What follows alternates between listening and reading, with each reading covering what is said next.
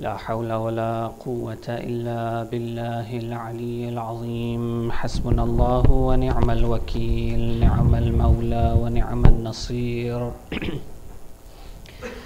أعوذ بالله من الشيطان الرجيم. بسم الله الرحمن الرحيم. رب اشرح لي صدري ويسر لي أمري واحلل عقدة من لساني يفقه قولي.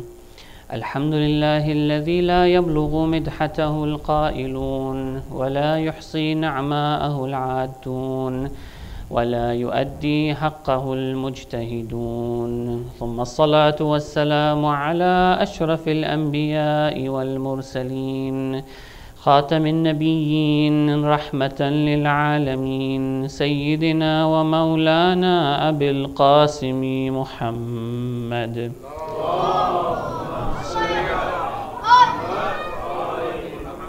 وعلى أهل بيته الطيبين الطاهرين المعصومين المظلومين الهداة المهديين، واللعنة الدائمة على أعدائهم أجمعين. اللهم كن لوليك الحجة ابن الحسن صلواتك عليه وعلى آبائه في هذه الساعة وفي كل ساعة وليا وحافظا وقائدا وناصرا ودليلا وعينا، حتى تسكنه أرضك طوعا وتمتعه فيها طويلا. أما بعد، فقد قال الحكيم في كتابه المجيد: بسم الله الرحمن الرحيم. يا أيها الذين آمنوا قوا أنفسكم وأهليكم نارا وقودها الناس والحجارة. صلوا على محمد وآل محمد.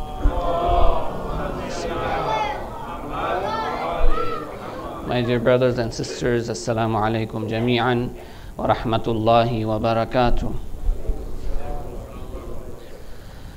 Indeed, it is the blessings of Abu Abdullah al-Hussein that we have now reached a lot closer to the day of Ashura. And it has been almost a week now that we've been gathering together. It's our 7th night. And lo and behold, very soon the day of Ashura will be upon us. And we will be no longer in the presence of Abu Abdullah, but we'll be mourning Lady Zainab and the people of the caravan. Brothers and sisters, these days will pass by very quickly, and we will feel the emptiness when they are gone. This opportunity has come to us, and it is a gift from Allah subhanahu wa ta'ala. As Mawla Amir al-Mu'mineen keeps reminding us that al-furasu tamurru marra sahab. Opportunities come and pass by just like the passing of the clouds. This opportunity of the days of Muharram, especially the first 10 nights, is a very fine opportunity for us to not only connect with Abu Abdullah al-Hussein through our emotions, through our feelings, through our recognizing of the tragedy, but also to elevate ourselves spiritually, because connecting to Abu Abdullah is nothing but getting closer to Allah subhanahu wa ta'ala. He is the door towards Allah subhanahu wa ta'ala. And we find in these nights that we've been given this opportunity to discuss ways that we can not only in speech become closer to Abu Abdullah, let's also become closer to Abu Abdullah in our thought, and as a result become closer to him in our actions as well. We've been discussing some issues in the past few nights regarding shifting our paradigms towards aligning them with Abu Abdullah al-Hussein, towards moving to a Hussayni paradigm.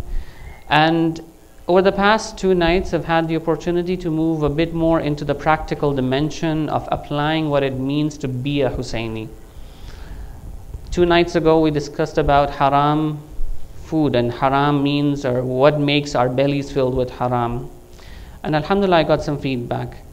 Yesterday, I talked about certain challenges again that we as a community, and especially our youths, are facing in today's society. And I got some feedback as well. And I appreciate both encouraging feedback and constructive feedback that was passed on to me. And I understand that there is some sensitivity about talking about these issues. And knowing about the need to talk about these issues, I decided to actually touch upon these issues.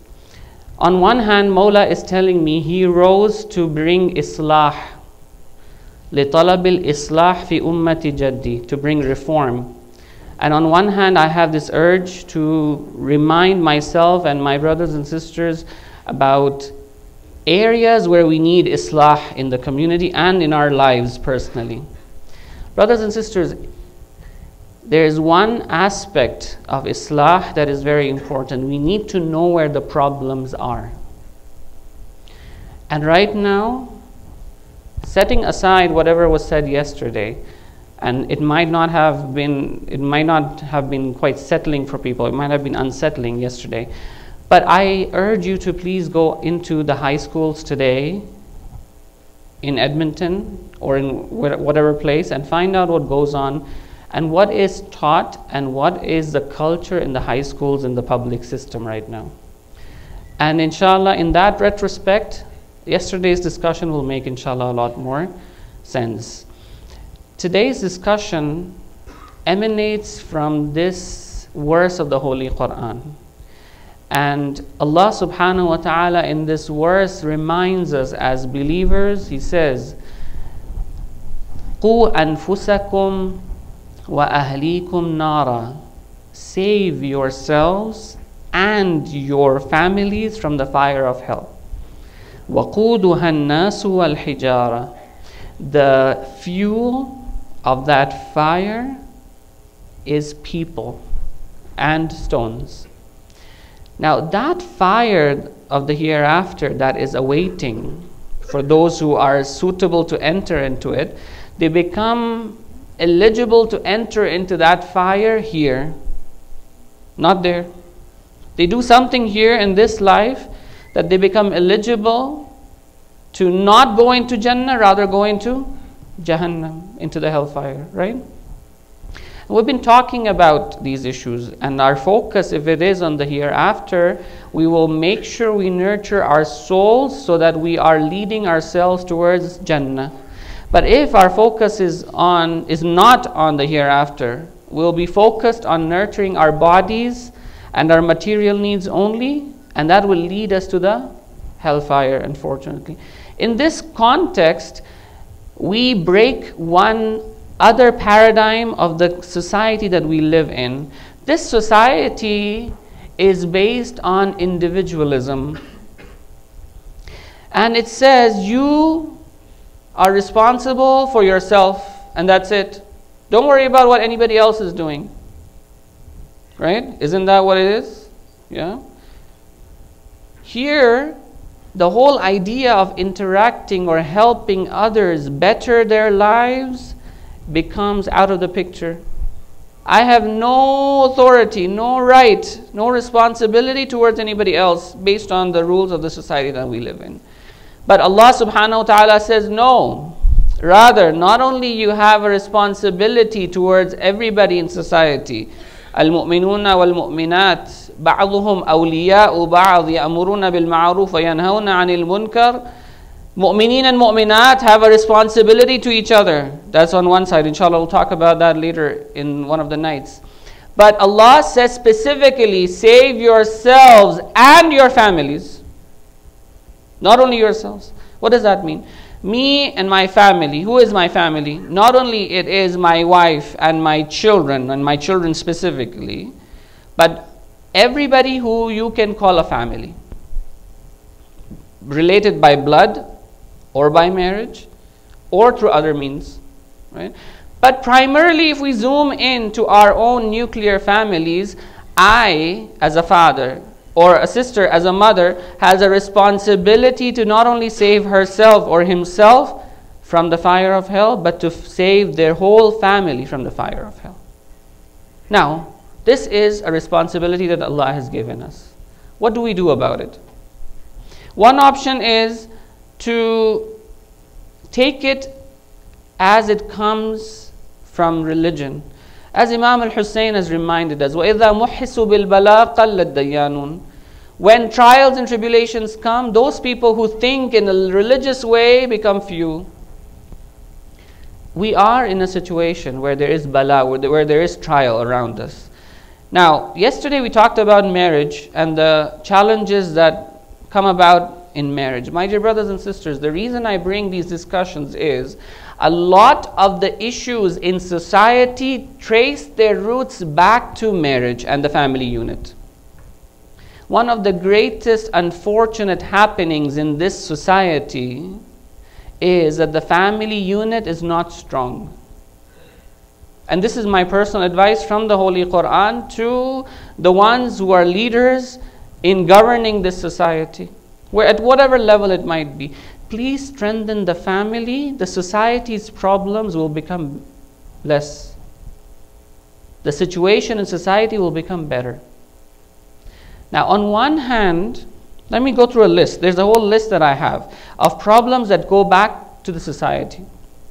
Number one, on one hand, there are a lot of physical issues. As a teacher, as an educator, I can tell you, when we work with kids with special needs, if you go back into the roots of many of these special needs, it goes back to either genetic factors or acts that parents have done at the time before the child is born.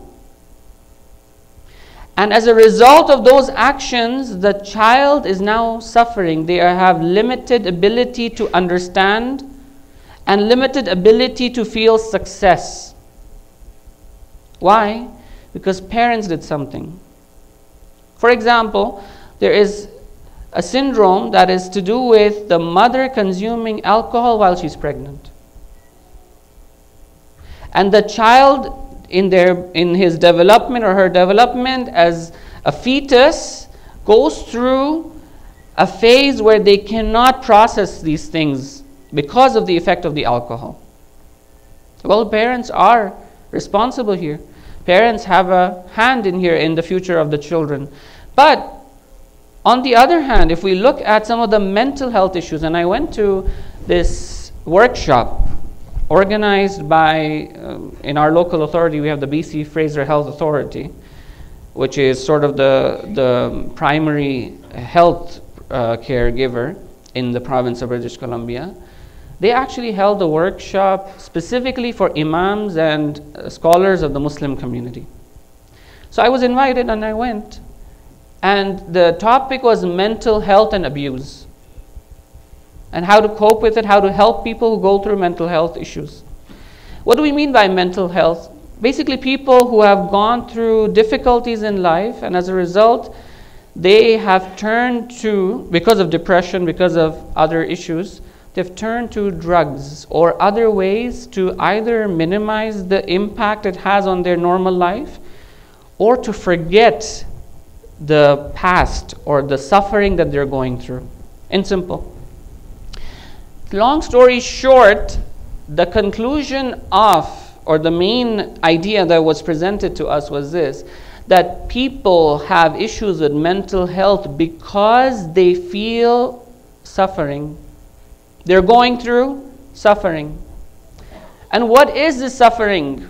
Why does this suffering come into place to begin with? Where does it start from? And they said, out of the research that they had in their hands, the main cause of suffering was a feeling that they do not feel belonging anywhere. They don't feel belonging anywhere. When a person does not feel a sense of belonging, they become detached. And the more they disconnect and detach, once from the community, once from friends, once from workplace, once from all places, if a person was to detach, there's one last place that they're always attached to, and that is the family. Worst come, even if they're detached from their siblings, there's one person or two, if they're both alive, inshallah, their parents. Parents will never let go of children. Emotionally, they're always connected. Parents are always a refuge for the children. Well, if a person does not have parents to attach to, if the person does not have a community to support them, if a person does not have a positive peer group to interact with, where will they go? What will they feel? They will undergo suffering. And as a result, to alleviate, or not to alleviate rather, this suffering cannot be alleviated through drugs and through alcohol abuse. Rather, it becomes worse because of drugs and alcohol. And it is a reality, my dear brothers and sisters. It's happening across Canada, across North America, in our Muslim communities. I am not mincing words here. You say alcohol, haram, haram. You say drugs, haram, haram. True. But it is happening. What do we do about it? One option is to say, you are involved in alcohol, I don't want to see your face anymore. You involved in drugs, I don't want to see your face anymore. What happens now? You're increasing their suffering. What do we do then? Bar them from the masjid? No. Rather, we as a community need to realize the very first and foremost place that we need to start building that support base. True, we're not discounting the fact that haram is taking place. We're not. Keeping that in mind that haram is happening, we need to work and do nahi anil munkar. This is nahi anil munkar. When you take a person and say, yes, what you're doing is bad, is a vice, is evil, but you as a person have faith in yourself, that is the most precious thing you have. Brothers and sisters, based on this most precious thing, you stand by the mayyit and you say, Allahu Akbar, Allahumma inna la na'lamu minhu illa khayra. It is because of this faith that they have with Allah and with the Ahlul Bayt alayhimus salam. It's because of this that you stand by a person that you know they've committed evil, but you still come to their mayyit, to their janazah, to their funeral, and you say, Oh Allah, I bear witness that I do not know anything but goodness from this person. And it is part of namaz-e-mayyit, it's a wajib part, right? Aren't we saying this? Because we believe that there is a goodness in every mu'min, and that is their iman.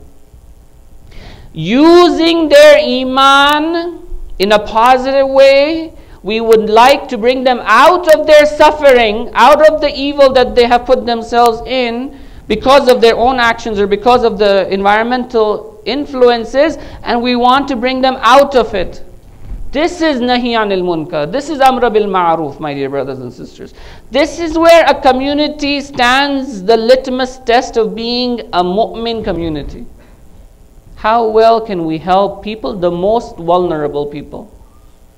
It's easy to work with people who come to the masjid every day or every Thursday night. It's easy, because you see them. It's more difficult to work with people who don't even come to the masjid, and realizing the fact that they're not coming because they have some issues.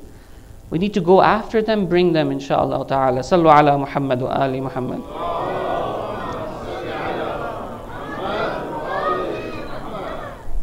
Brothers and sisters, and it all goes back to the family. Each family needs to strengthen itself first and foremost, before the rest of the community comes in.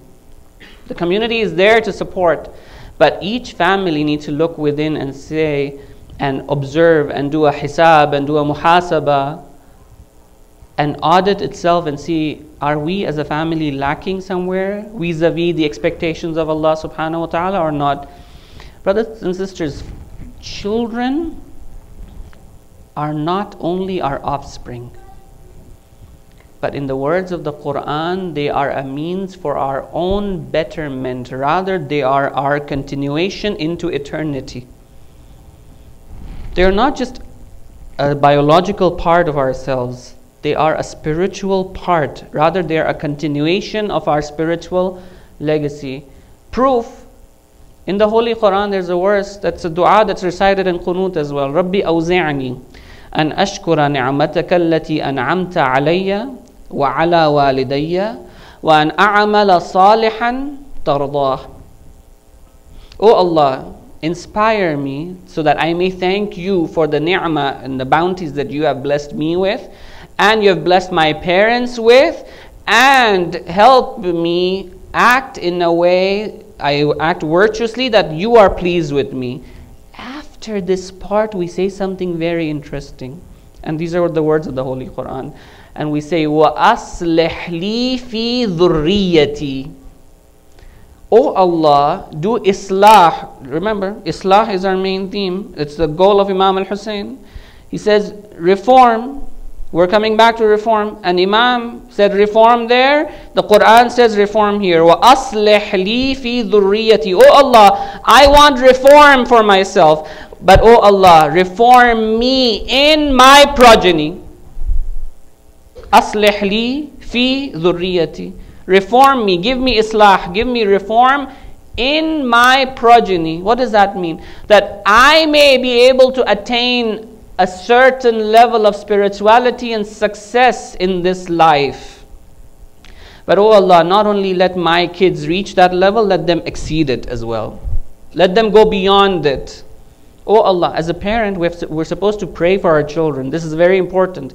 We cannot move our kids in the right direction without the dua. And my dear brothers and sisters, especially the parents' dua is mustajab.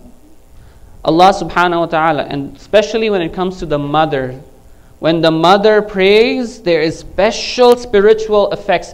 Remember yesterday's discussion where Allah has given the responsibility. The best and the most valuable profession is motherhood. We talked about this yesterday. When the mother who has worked so hard day in, day out, when she would stay awake to make sure the kids are sleeping comfortably, when 9 months she carries the child, when that mother prays for the child, Allah accepts that prayer very quickly. Allah tells Nabi Musa, "O Musa," and his mother had just passed away. He says, "Musa, from now on, take good care of yourself and pray for yourself." And he says, "Why? Oh Allah." And he says, "Up until now, your mother was alive. Till the time she was alive, she would pray for you. And because of her prayer, I used to keep away a lot of bala and trials away from you. Now that she has passed away, that dua is not there to protect you. So take extra special care for yourself." Brothers and sisters, praying for our children and praying for reform of our children is the first thing that the parents should do, inshallah ta'ala. Moving forward, brothers and sisters, and today's discussion, specifically the title that we had thought about was watering the seeds for Imam Ajjalallahu ta'ala farajahu sharif. Allahumma salli ala Muhammad wa ala Muhammad. And the seeds here are obviously our children. And they are a seed from Allah subhanahu wa ta'ala that Allah has bestowed as an amana, as a trust with us. Our responsibility is to nurture them from a seed to a sapling into a tree. But for ourselves, no. They are the servants of the Imam. They are the ones who, if we are not there, they will take up the mission of the Imam and serve him when he reappears. Or if they are not there, their children will, and this is what it means, وَأَصْلِحْ لِي فِي ذُرِّيَّتِي. If we don't make it to the camp of the Imam in our life, and in case we are not from those who will rise from their grave when the Imam reappears, at least we do something that Imam's army, Imam's helpers will be filled, and at least our children will be a part of it. What do we do? What do we do now? We need to water these seeds. And I'll tell you, let's step back a bit. Let's step back. You've probably heard the ahadith that talk about the Akhirul Zaman. You've probably heard the ahadith, the narrations that talk about the social situation that will be prevalent at the time of the Akhirul Zaman. And in this retrospect, assuming that we are in the Akhirul Zaman, and based on these signs, it does look like it may be. And inshallah, we pray that it is, so that we are closer to the time of the reappearance of our Master. Inshallah ta'ala. Brothers and sisters, one of the qualities and the primary quality of the social situation at the time of Akhirul Zaman from the ahadith is that the family unit will be shattered. The family unit will be shattered. Ahadith will do say this. Parents don't care what kids are doing. Kids don't care about parents. To that extent, I can't go into too much detail, but just to give you an idea, to that extent that the average family unit is where maybe bodies are under one roof, but minds and hearts and spirits are all in different directions. Long story short, to that extent that parents not only kids don't not only respect the parents, they sometimes verbally abuse their parents, and this is from the hadith.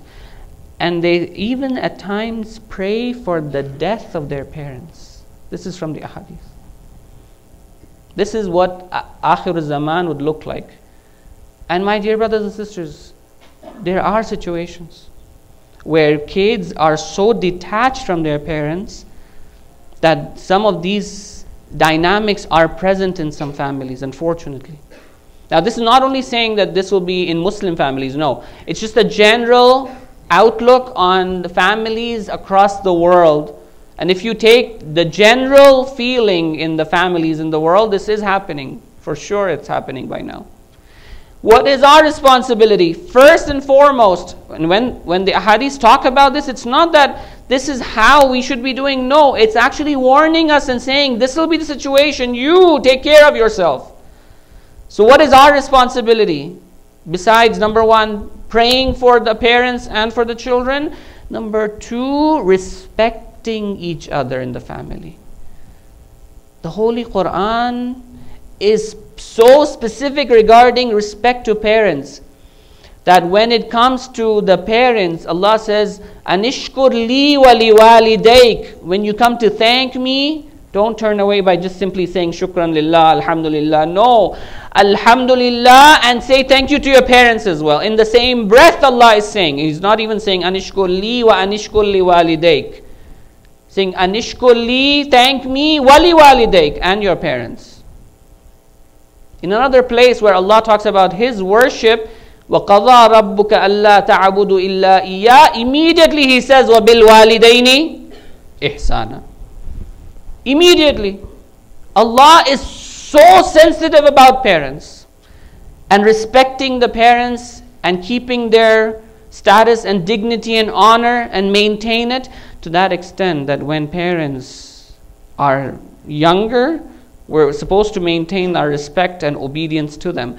But when they become older and physically unfit, and when they cannot exercise that level of authority that they used to over us, at that time, the Quran says you as children need to humble yourself more. Surah Al-Isra, Surah Bani Israel, in the same verse that I recited, وَبِالْوَالِدَيْنِ إِحْسَانًا, and the verse continues, إِمَّا يَبْلُغَنَّ عِنْدَكَ الْكِبَرَ أَحَدُهُمَا أَوْ كِلَاهُمَا. If one of your parents or both of your parents become older, فَلَا تَقُلْ لَهُمَا أُفٍّ. Do not even say uff or chide them. وَلَا تَنْهَرْهُمَا. Do not say anything disrespectful towards them.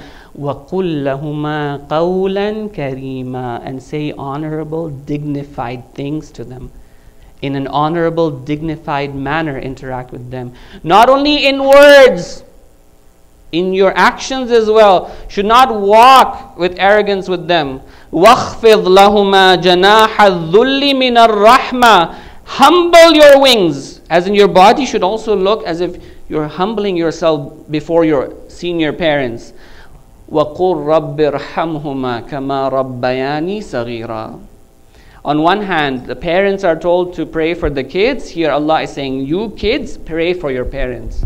رَبِّ ارْحَمْهُمَا كَمَا رَبَّيَانِي صَغِيرًا. Oh Allah, have mercy on them the way they raised me up when I was a little child.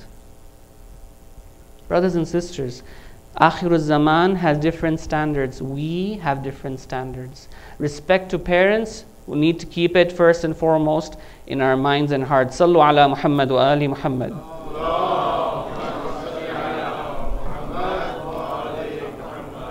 Brothers and sisters, another aspect, and I'll make it short. We've been talking about halal pleasures and halal ways of fulfilling ourselves. This is very important when it comes to building the family unit. Kids need to have fun. Kids need to have flexibility. And in our workshop with the parents, we did talk about these issues, and we even said that at times we as parents are strict on things that even Allah is not strict with us on. For example, we expect our kids to come home from school and pray salah right away, for example. Yeah? Or we reprimand them and say, why did you not pray at school? Obviously, if it becomes qadha, then they have to pray at school. Right? But Allah subhanahu wa ta'ala, is He reprimanding us if we don't pray at work? And as long as our salah doesn't become qadha? Obviously, it's not the ideal. Ideally, we endeavor to pray on time wherever we are. But with children, there needs to be a bit more softness, a bit more flexibility. If Allah has given us till sunset time for our salah to get qadha, now this is from a parental perspective, obviously. I'm speaking to the parents. Let the children not take this and go home and say, you know what, I'm not going to pray at school. No, inshallah, you are praying at school. This is part of your Islamic identity. This will help show people that you are Muslim. It will ward off Islamophobia. This is part of our strategy. At school, my dear younger brothers and sisters, please endeavor to practice as much as possible at school. Your wajibat for sure, but at the same time, it's mustahab to pray salat at awwal time, and make sure if you can, obviously if class time is going on, the very first break time that you have, recess or whatever, that's the best time to inshallah try and pray salah. But coming back to the parents, if Allah has given us flexibility to pray till sunset, if the child has come home and if they're not in a state to pray salah, let's not force them right away to pray salat. Let's look at their situation. When kids come home from school, there are many reasons. Some kids might just go pray salah because it's their routine. They pray, alhamdulillah, very, very good. But sometimes kids resist. Yeah? And it's possible, right? It's a possibility they had a fight at school. It's a possibility their teacher was not as fair as we would like them to be at school. The child is mentally and emotionally disturbed.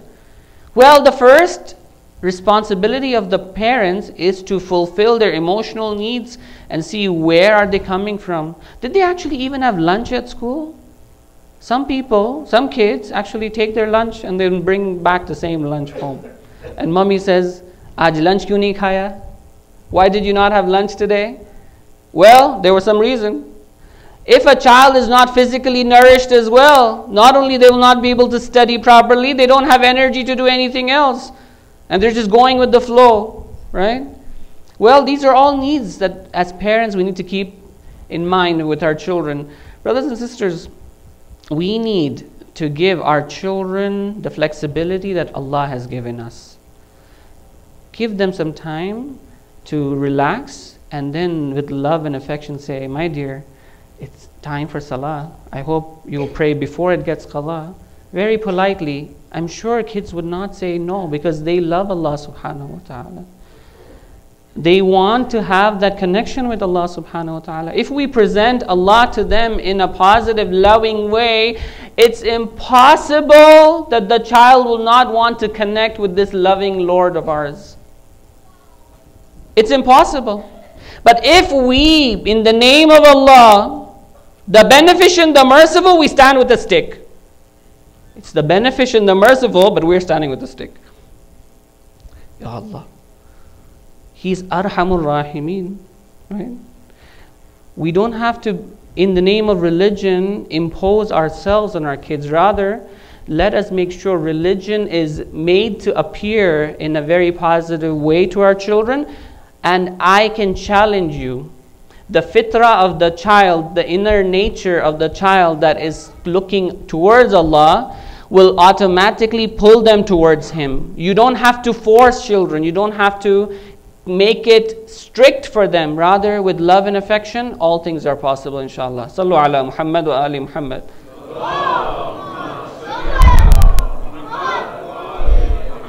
I think I was hoping to reach a point where I would be able to discuss strategies for the 7 years, but I might have to leave it for tomorrow's discussion. But one hadith and we move towards Masa'ib, inshallah. Brothers and sisters, in the same discussion of halal pleasures, this last night we talked about halal income, a day before. And that is another very important principle. And this is primarily the responsibility of the father. As we say in Islam, ideally the finances have to be taken care by the father. Obviously if the mother contributes, there's no problem with it. But whatever income is coming into the family and it has a direct impact on the spirituality of the children, it has to be from halal sources. That's just a reminder. But there's one hadith that really scares me as a parent. Rasulullah sallallahu alayhi wa alihi wa sallam was sitting with his ashab one day, and Rasulullah was looking at some children playing over there, and he started crying. And he said, وَيْلٌ لِأَوْلَادِ آخِرِ الزَّمَانِ مِنْ آبَائِهِمْ. Woe be unto the situation that the children in Akhirul Zaman would be at the hands of their parents. Rasulullah is upset with the situation of children in Akhirul Zaman at the hands of their parents. Why? All parents? All children? No. Rasulullah then continues. The ashab come around and say, Ya Rasulullah, min abaihimul mushrikeen. Their parents who are non-Muslim, they are mushrik. He says, no. Min abaihimul mu'mineen. I'm upset with them because of their parents who are mu'mineen. Hey. Aren't we from the mu'mineen? Aren't we in Akhirul Zaman? Aren't our children and ourselves possibly related to this hadith? Now listening carefully, Rasulullah, when he said this, min abaihimul mu'mineen, these ashab were surprised. Really? The children of mu'min parents are in such a situation that Rasulullah is upset with them? What happened to them?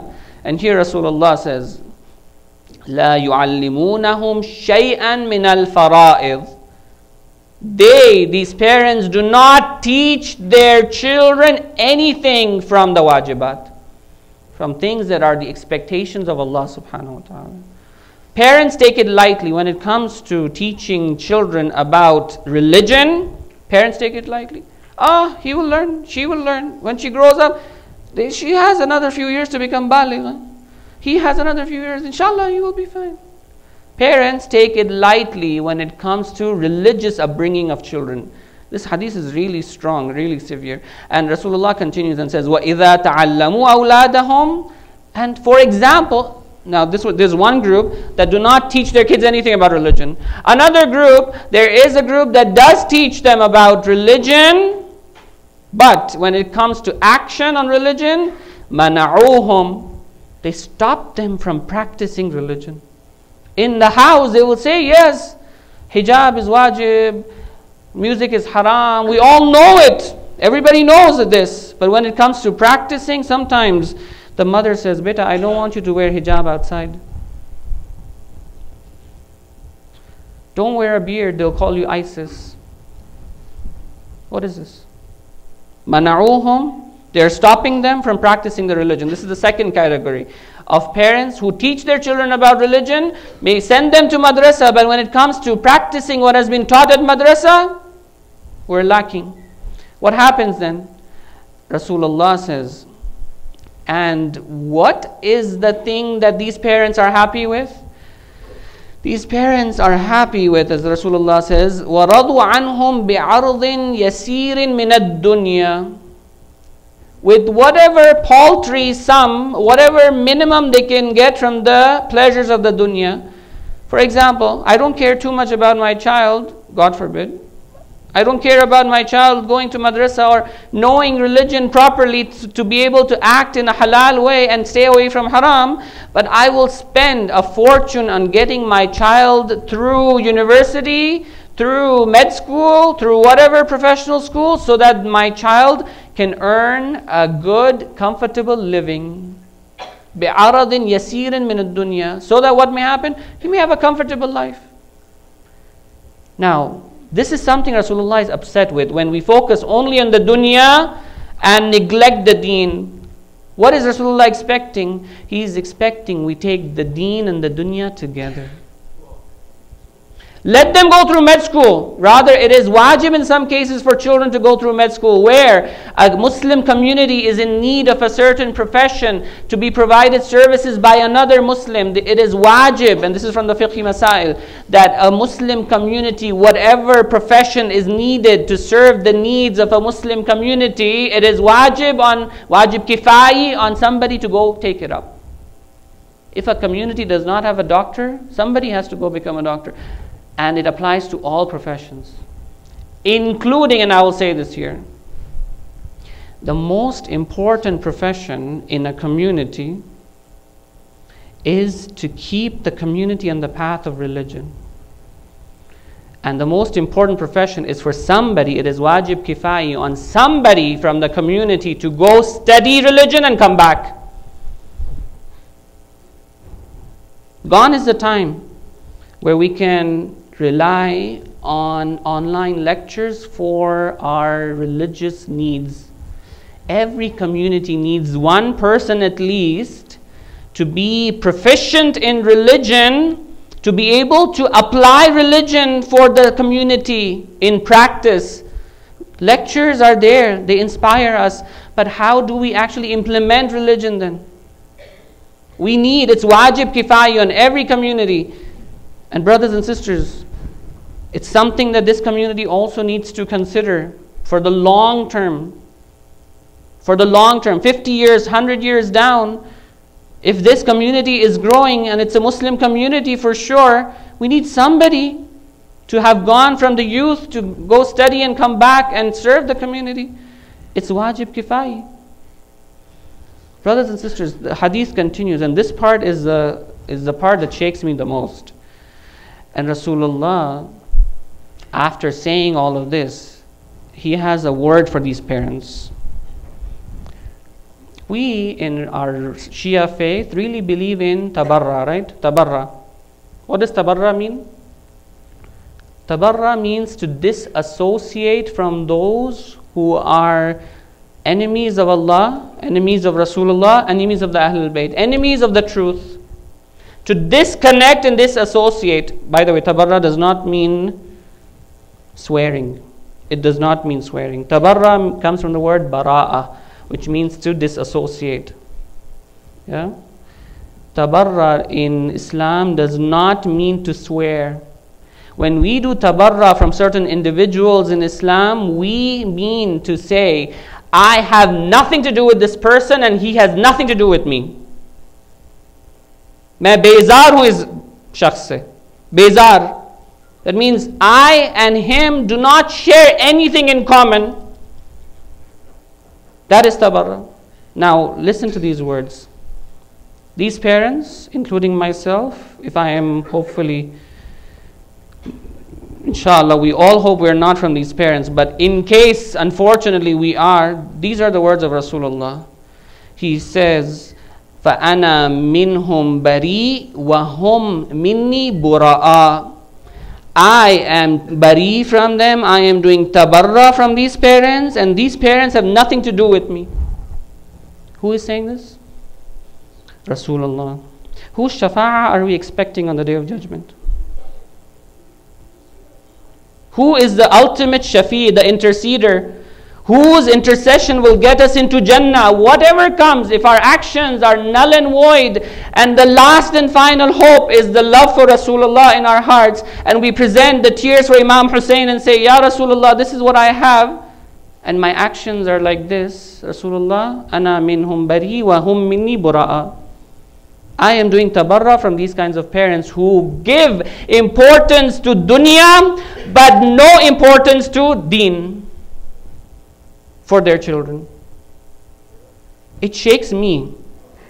It really makes me feel, what am I doing as a parent? And what are we doing as a community of parents for our children. Brothers and sisters, we will be answerable on the Day of Judgment.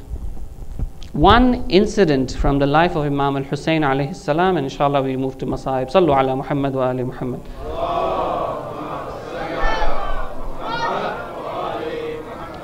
Brothers and sisters, Akhir al-Zaman is upon us. And religious education is the way to go, and madrasa is just a band-aid solution. We need to go beyond madrasa. We need to go into setting up Islamic schools, and alhamdulillah, I am so glad to learn that there is now a Shia Islamic school starting up this very month, alhamdulillah, Al-Baqir Academy.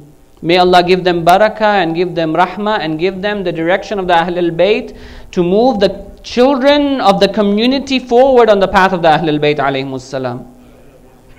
Brothers and sisters, this is one important step, but putting our children in madrasa does not take away the responsibility of the parents off their shoulders. Madrasa has one responsibility. Putting children in Islamic school can complement what happens at home, but it does not replace what happens at home.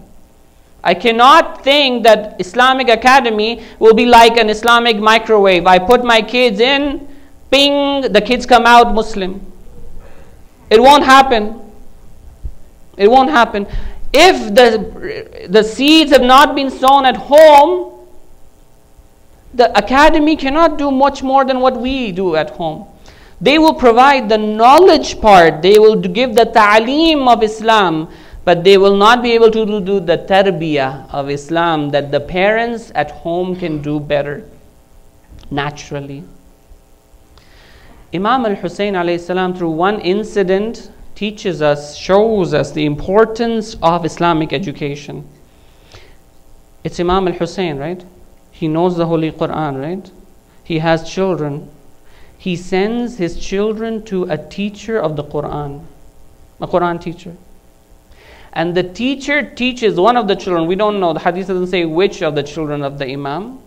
But when Imam is brought his child, and the child recites Bismillahir Rahmanir Rahim, just Bismillahir Rahmanir Rahim. Imam al-Hussein alayhi salam, we want a Hussayni worldview, right? Look at what Imam Hussein does. Imam al-Hussein alayhi salam gives that Quran teacher jewels and pearls, his mouth full. A whole heap of jewels and pearls just for teaching the child Bismillahir Rahmanir Rahim. Imam Hussein is leading the way here. And he's showing us religious education is so important that if you were to spend thousands and millions and billions, you have not done the justice with Islamic education. What are we spending? Sometimes parents come to me and say, you know, Islamic school standard is not too high. Public school has a better standard. You know, our kids would suffer. I say, you know what? You don't want to suffer in the hereafter, rather suffer in this life. And you look at the seerah of Imam al-Hussein, the spiritual health is more important. An amount of money spent on putting our kids into an Islamic school is well worth that education compared to spending nothing on putting our children in public school. You will see the results, inshallah. The community will see the results, inshallah ta'ala. But Imam al-Hussein has shown us the way. And especially in this case, the emphasis is on the Quran.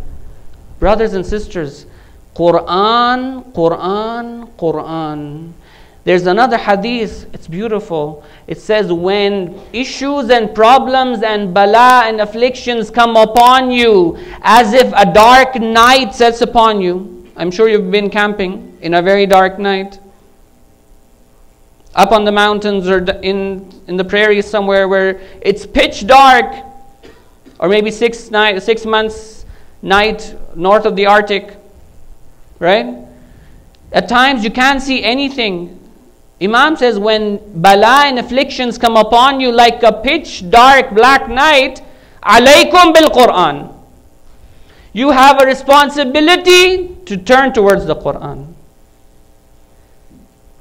for yourself, for your family, for teaching your children, not only qira'ah and recitation, but appreciating the Holy Quran, learning the meaning and the words of the Holy Quran. Brothers and sisters, unfortunately, I had quite a few things to mention, but coming back to Islamic education, we don't want to be in this situation where Imam al-Hussein says, you cried for me, but you did not pay attention to your children's upbringing.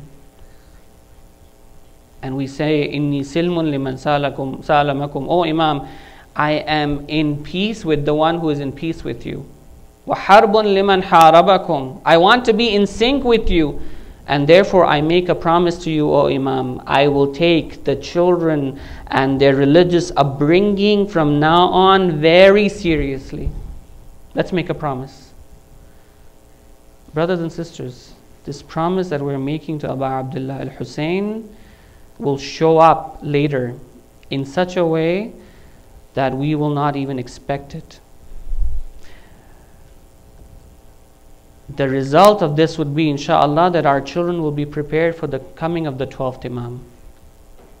Inshallah ta'ala. We find children's education is so important that Imam al-Hussein, when his brother Imam al-Hassan passes away, is martyred. He goes towards his brother Imam al-Hassan, who has been poisoned by his own wife. And this is the madlumiyya of Imam al-Hassan. This is a very madlum Imam, my dear brothers and sisters, where in a family unit you would expect sukoon and peace. This Imam does not get that sukoon in his family. He is poisoned by his own wife, Ju'ada bint Ash'ath. Imam al-Hassan has children who are newborn, who are very young. He has 4 sons who are present in Karbala. Hassan ibn al-Hassan, Abu Bakr ibn al-Hassan, Abdullah ibn Hassan, and Qasim ibn al-Hassan. 4 sons. One of them, later on, they realize that he's still alive, and he's called Hassan al-Muthanna, Hassan ibn al-Hassan. And then he is saved, and then through him the Hassanis today exist. The Hassani Sayyids are children and the dhurriya of Hassan al-Muthanna. But the other 3 sons, actually all 4 of them they all fight in the battle. But when Hassan ibn al-Hassan is placed with the martyrs at Sham-e-Ghariba, when they come to sever the heads of the martyrs and to put them on spears, they find that Hassan al-Muthanna is still alive. So his uncle from his mother's side saves him and takes him to Kufa. And then he treats his injuries and he sends them to Medina when he is better. But 3 other sons of Imam al-Hassan, it is like a promise that Imam al-Hassan made to Imam al-Hussein. When Imam al-Hussein comes to his brother Hassan and he sees him in the state that the poison has gone through his body and now his liver is disintegrating into pieces because of the high level and dosage of the poison, that now that Imam vomits, the pieces of his liver come out into that pan that's in front of him. Imam al-Hussein, when he sees the state of his brother, his heart wrenches and he starts crying. When he starts crying, his brother Hassan alayhi salam also starts crying and says, "Oh brother, you are crying for me, but la yawm ka yawmika ya Aba Abdullah. There is no day like the day of yours, O Aba Abdullah." What is this day like?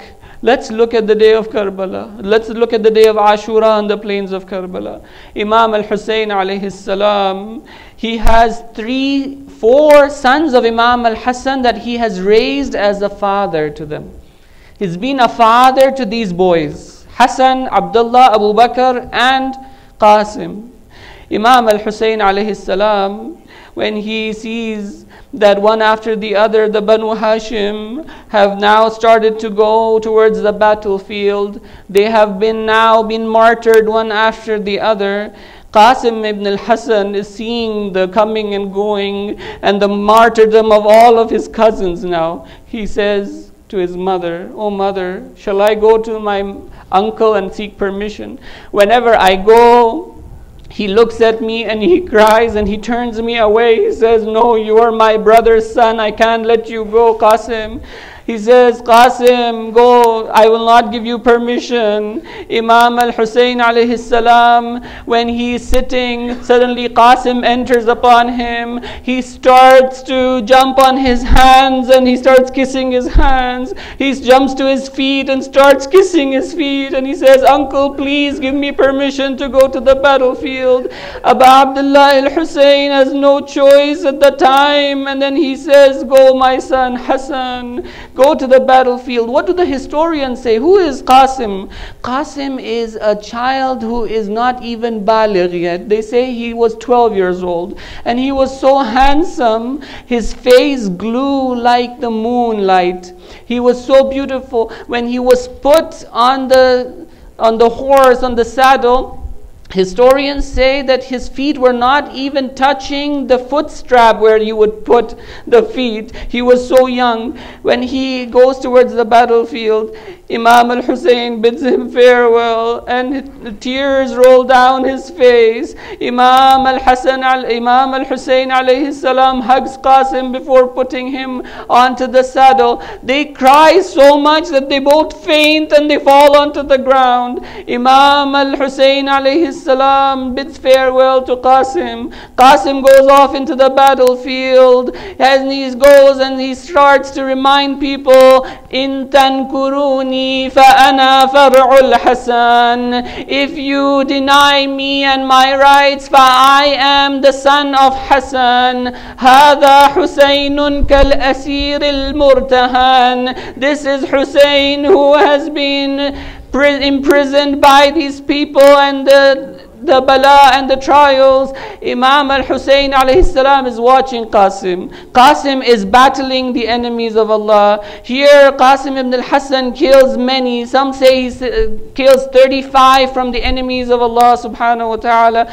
Qasim's face is now so beautiful that one of the enemies of Allah sees and he says, by God, I would be at a loss if I were to be defeated by this child. He says, I would love to now go and strike on this child and kill him. He comes out. His name is Amr ibn Sa'ad. Amr bin Sa'ad al-Azdi. He takes his sword. He comes running towards Qasim from a direction he doesn't realize. He strikes him on his head. Qasim falls to the ground. He calls out to his uncle Abu Abdullah, Ya Amma, oh my uncle, come to my help. Imam al-Hussein is watching Qasim. He runs like an eagle. There's no place in the maqtal where it says Imam would go towards the maqtal with such speed. But when Qasim calls out, Imam al-Hussein ran, like as the maqtal says, like an eagle perches down on its prey. Imam was running towards the battlefield. When the enemies see Imam come with such speed, there is panic in the army of Yazid. When they see this, they start to move in any direction. Suddenly there is trampling of the bodies. Imam al-Hussein arrives at Qasim's headside, and when he sees the situation, he says, it is difficult. It is indeed difficult for your uncle to see that you call to him and he does not respond. And when you call out and he does respond, this is the state that he sees your body in. Imam al-Hussein takes Qasim. He puts his chest on his chest and he takes him towards the tents. There Imam al-Hussein puts Qasim with the other shuhada. But this is not the last one. This is not the last son of Hassan to be martyred in the plains of Karbala. Imam al-Hussein alayhi salam, when Ali ibn al-Asghar has been martyred, he is heading towards the battlefield. He goes towards the battlefield and he is now in a position where there is no more energy left in his body. Imam al-Hussein alayhi salam is on the ground. There is a shadow coming over him. A person is coming with a dagger towards him. Imam al-Hussein alayhi salam, he does not see that person, but there's a child standing at the tent door. Abdullah ibn Hassan, when he sees Imam al-Hussein is going to be attacked by a sword, he runs towards his uncle Imam al-Hussein. He puts his hands in the way of the sword which was coming down on Imam Hussein, severs the hands of Abdullah ibn Hassan. Abdullah's hands hang by the skin. Imam al-Hussein, when he realizes it, he grabs him, takes him in his arms, and he says, "Oh, the son of my brother, be patient, for Allah will join you with your father." ألا لعنة الله على القوم الظالمين وسيعلم الذين ظلموا أي منقلب ينقلب